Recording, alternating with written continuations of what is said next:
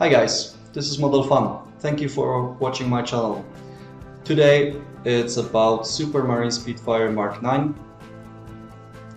This model is completed already. It's a Revell set, 1/32 scale. I think very decent kit, and I'm happy with the build. So let's have a look how it goes. I hope you like it.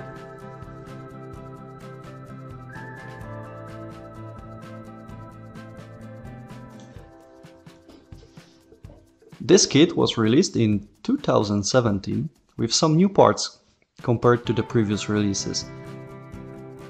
Box is colorful with the new Revell color scheme and contains 154 plastic parts, decals and instruction. Bigger parts like fuselage halves and wings are separate from small parts and have very nice details. Smaller parts are also done very well. I see a quite big improvement in comparison to the BF109 kit, also from Revell, that I built recently. The instruction manual is printed in color and contains all needed information. This kit gives two options to build and two painting versions. I'm going to build the one from the box art.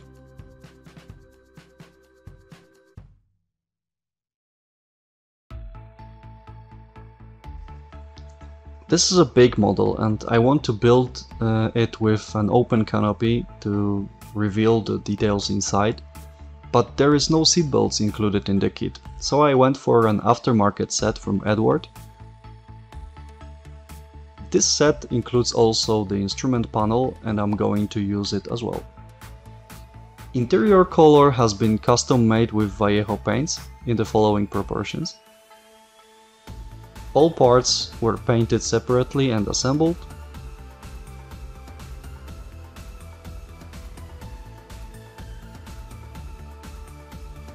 The target finder, part number 5, is supposed to be clear, but similarly to the one in Messerschmitt 109, this part is far from being clear, so I have painted with black paint the section that was supposed to be painted and replaced the clear section with the piece of transparent plastic.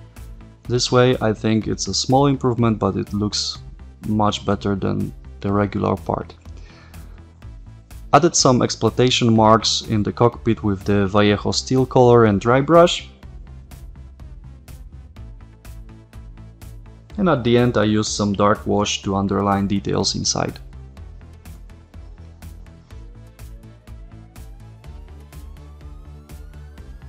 Fuselage and wings assembly is straightforward and fit is good. I used clamps and tape to hold the parts together.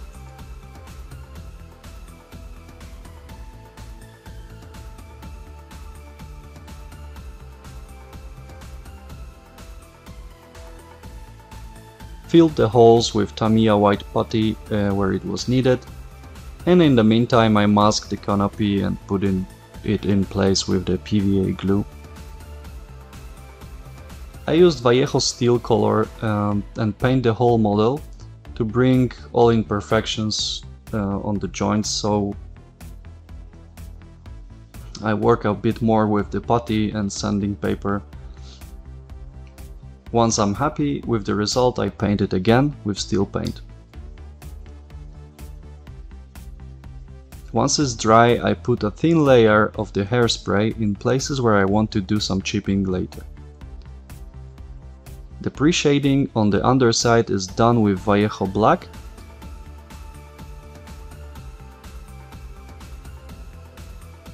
For the tail stripe and propeller cap I have mixed the paint.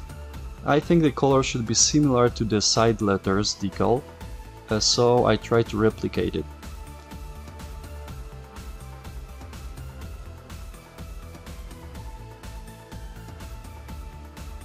Once painted and dry, I masked the tail stripe and covered the model with Revell 68 dark green matte.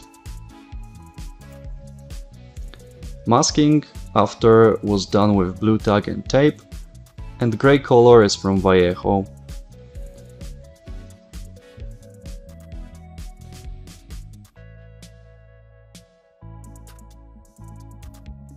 The underside was painted with Vallejo medium grey mixed with Vallejo white.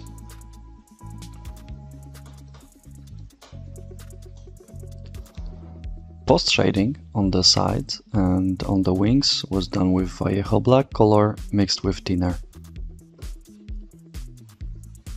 Yellow stripes on the wings were painted with Vallejo white as a base for Revell 15 yellow matte. Time for some chipping. As usual, I use an old brush and a toothpick to simulate scratches on the paint. And once done, I cover the whole model with a few thin coats of gloss varnish. Decals are applied and covered with gloss varnish to protect them, and weathering is done with black oil paints and wash.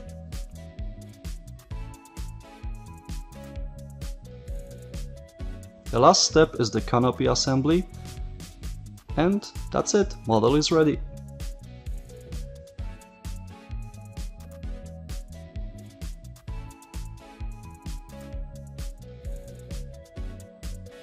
For the mirror that we have on the canopy, the instructions suggest using silver paint, but a better effect can be achieved with aluminum foil that you can find in your kitchens. This is how it looks after. I think it's quite simple technique.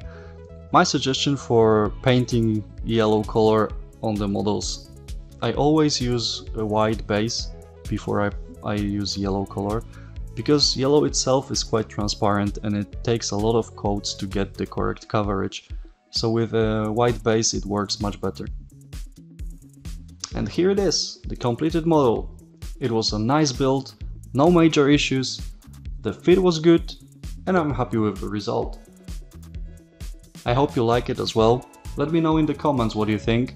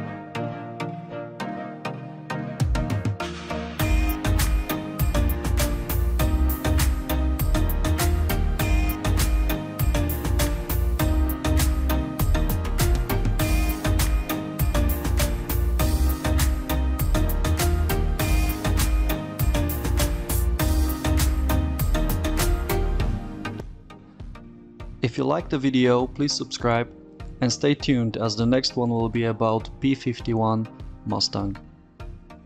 Thank you for watching.